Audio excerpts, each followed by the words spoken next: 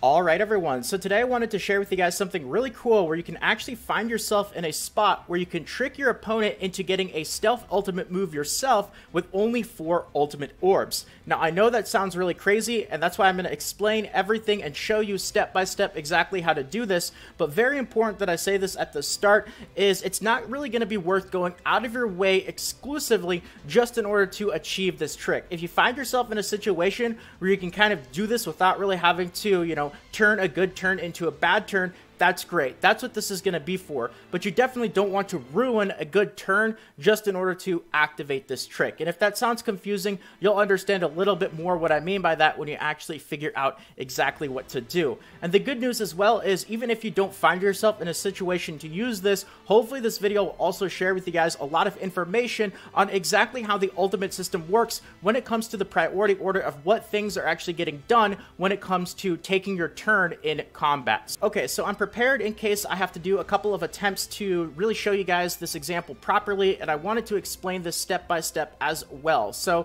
we're going to head over to PvE so I can show you guys the example, and while I'm showing you guys, I'll kind of explain what would be going on if you were in PvP content kind of while this is happening. So I also want to go to chapter 6, and the reason why I want to go to chapter 6 for this example here is because I want to make sure that the enemies that I'm facing actually do a decent amount of damage, because they're going to need to kill one of my units. So we're also going to step in on the hard difficulty as well, just to get that extra damage, make sure that they can kill somebody, and of course they would never really be able to kill Gother or Hauser at level 80 with all their stats. So I'm bringing in my level 30 rare Taizu without any kind of gear or bonus stats, and you can see here that his stats are pretty darn low. So there's a very high chance that he's going to get one shot or two shot by these enemies, and he's going to be one of our example units. So if you were in PvP content, I guess what Taizu represents is the unit that you think that your enemy is going to focus on the most. So,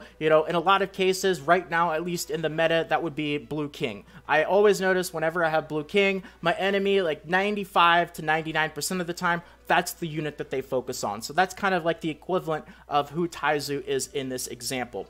But now let's actually step in here, because there's a couple of really important things that we need to happen. And the first one is I need to get 2 of the same card for one of these units, but they can't be my example unit of Taizu. It would have to either be Gother or it would have to be Hauser. So it's going to happen 2/3 of the time, but 1/3 of the time right off the bat I just have to quickly abandon the run and then start a new one. So that's the first most important thing that has to happen. So Taizu is going to be one of our examples, and then depending on who I get 2 of the same card on, either Gother or Hauser, that's going to be our other example.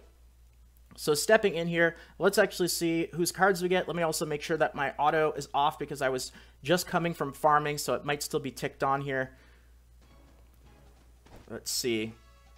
And okay, auto is off, which is good, and the other good news is that Taizu was not one of the units to get that duplicate card. So we've actually got Hauser here as our example. So let me explain this in as good detail as I possibly can. So Unit A is going to be Hauser in this example. He's going to be our unit that has the 2 cards right there.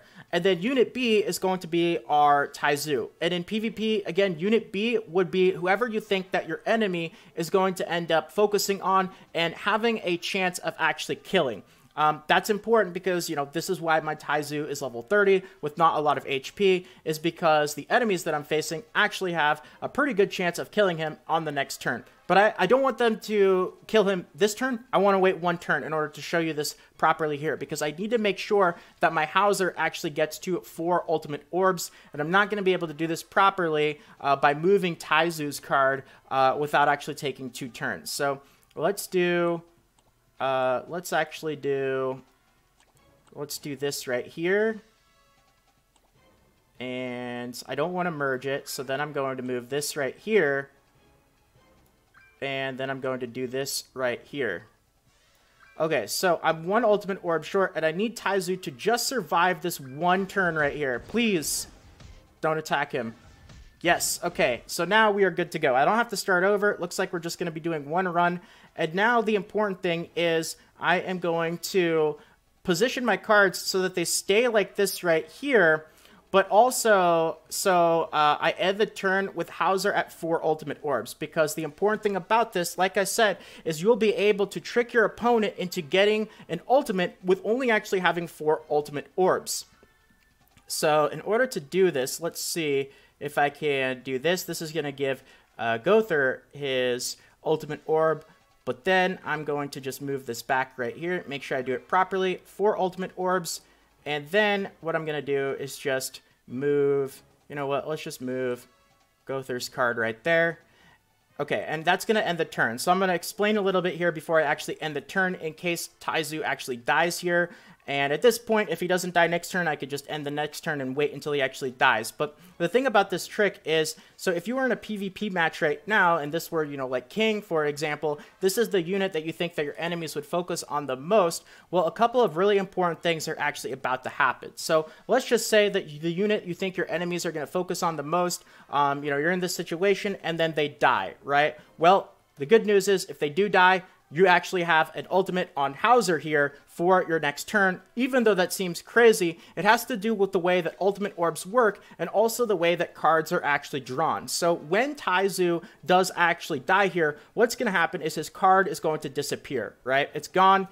No more Taizu cards. Then the 2 Hauser cards on the outside of it are going to merge, and because they merge, they're going to give Hauser his 1 additional ultimate orb. However, because you just had a Taizu card disappear, normally if you have cards merge in that circumstance, you would not actually get an ultimate orb because you don't have a free card draw in order to actually draw into your ultimate. But because you ended up losing your Taizu card, and the very next action was the merge that gave Hauser his maximum ultimate orbs, now you have a card draw ready for your next turn with 5 ultimate orbs, and the game is going to prioritize, of course, drawing into your ultimate card before you draw into any other plain old regular cards. So if that was a little bit to take in, well, hopefully you guys can just observe what's about to happen right here. So now I'm going to move this here to officially end the turn, and let's see if they end up killing Taizu here. Hopefully they do, but if they don't, we can just end the turn and wait until they do. He's going to die here eventually.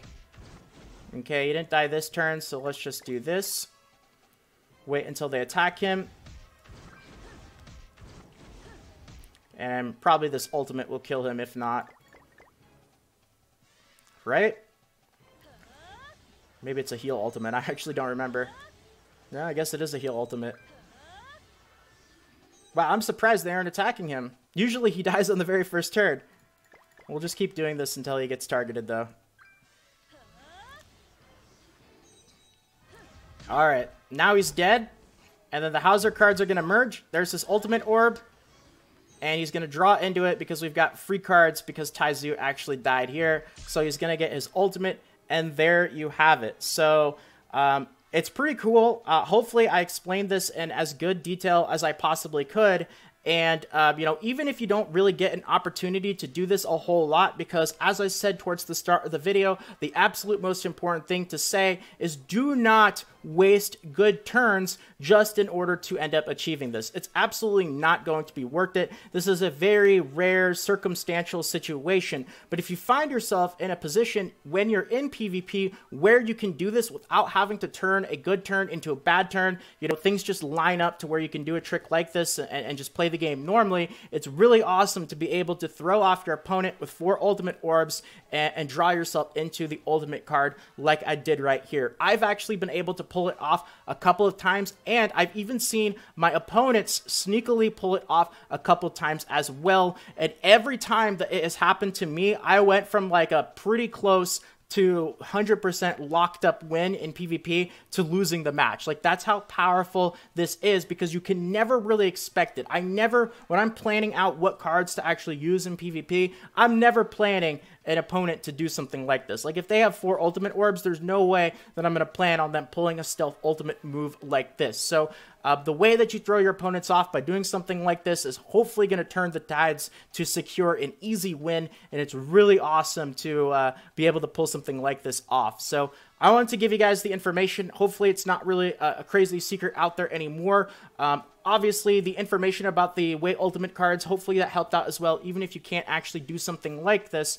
And let's actually just end off here by using his ultimate and calling it a video. So, alright, I forgot there's actually a wave after this, so I'm just going to go ahead and forfeit the match. And that'll be that. So thank you everyone for watching. I hope that you guys enjoyed. And if you enjoyed this video and you want more videos like this in the future, consider subscribing to the channel. Really do appreciate all the support so far. Thank you so much. We are now past 3,000 subscribers on the channel, which is absolutely phenomenal. So thank you so much, everyone. If you want to help out as well, taking the quick second to leave a like means more than you can imagine. So thank you so much to all of you who decide to do that. And more 7 Deadly Sins Grand Cross Global videos should be popping up on the screen right about now. Feel free to check them out. But if not, until next time, take care, everyone. This is Salt of the Salty Guild, signing out.